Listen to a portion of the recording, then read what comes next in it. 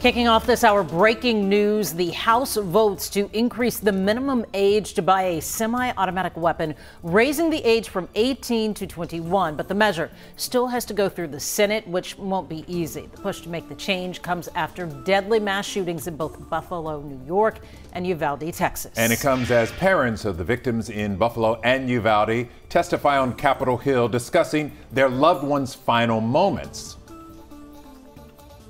In the reel that keeps scrolling across my memories, she turns her head and smiles back at us to acknowledge my promise.